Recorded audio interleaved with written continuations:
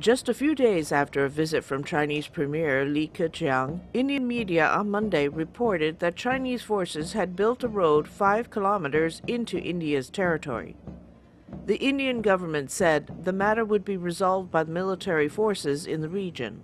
Media reports suggested that China has managed to construct a road into Jammu and Kashmir state and is 5 kilometers into the line of actual control, LAC.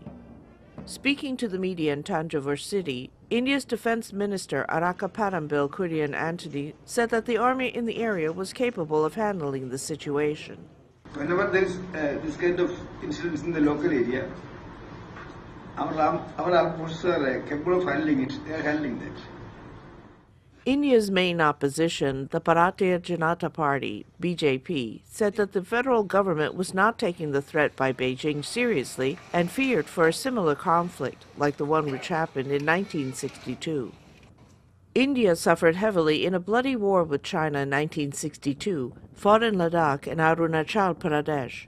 Defense analyst Praful Bakshi said that India needs to rethink its military strategy in the disputed border region.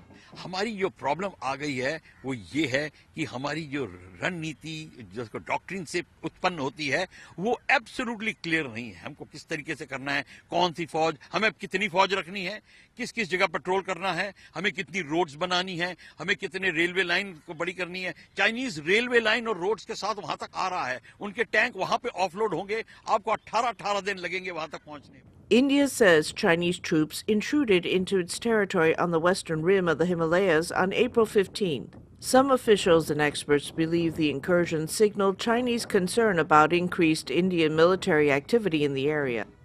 New Delhi often appears insecure about relations with its neighbor, despite closer relations between Asia's largest countries. China is India's top trade partner, but unresolved border issues sour the friendship.